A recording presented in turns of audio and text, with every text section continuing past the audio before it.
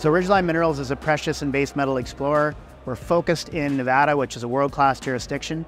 And I think what we bring to the table is we have a really good mix of 100% owned exploration assets with great exploration upside. On top of that, we have partnerships with some of the biggest gold companies in the world, and I think that's a really exciting option for the company. Last year, we did a $30 million joint venture with Nevada Gold Mines, which is a joint venture between Barrick Gold and Newmont Corporation. It's solely focused on Nevada.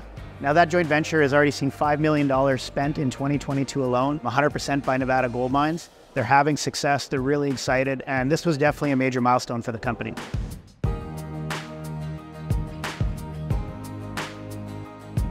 So we offer a little bit of a unique investment proposition as a company.